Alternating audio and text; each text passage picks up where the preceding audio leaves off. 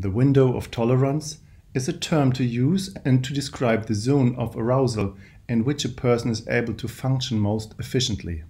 When a person is within the window of tolerance, the brain is functioning well and can effectively process stimuli.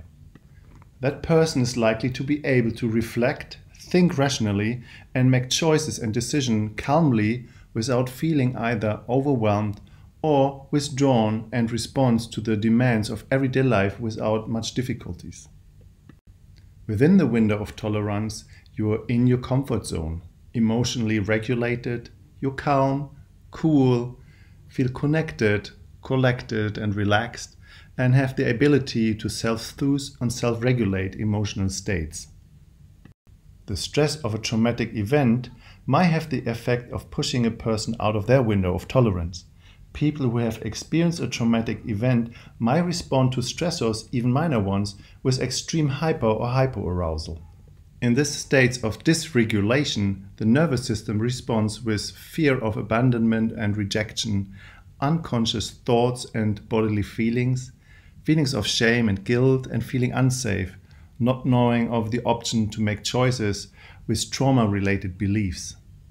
As a result of this kind of experiences, we might come to believe the world is unsafe and might operate with a window of tolerance that has become more narrow or inflexible as a result.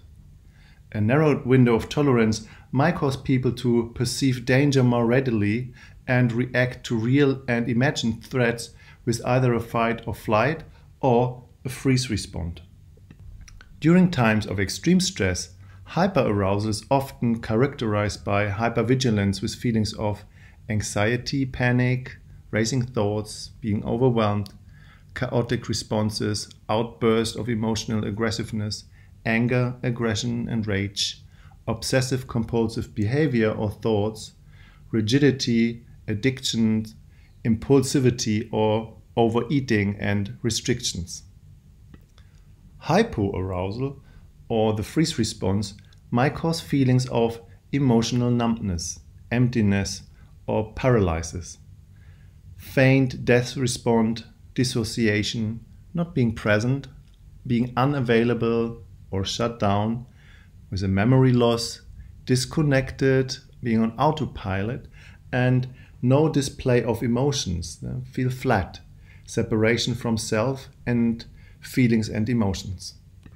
It is possible for individuals who have become dysregulated to use certain tactics to return to their window of tolerance, like grounding techniques and mindfulness skills can often help people remain in the present moment.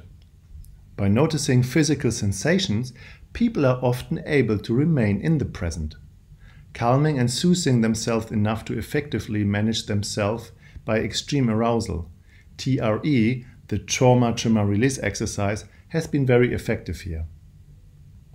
Many individuals are able to widen their window of tolerance and, by doing so, increasing their sense of calm and become able to deal with stress in more adaptive ways.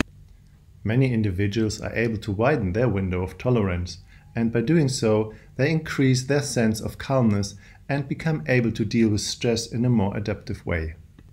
To stay within the window of tolerance, we need to feel safe, to make choices, for noticing what we want, valuing it, asking for it and being able to receive it.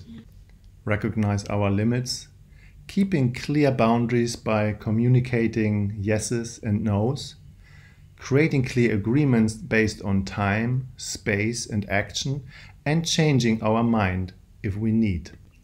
Here we can access stages for play, dance, work, sport, yoga, connection, intimacy, sensuality, pleasure, sexuality, rest and rejuvenation.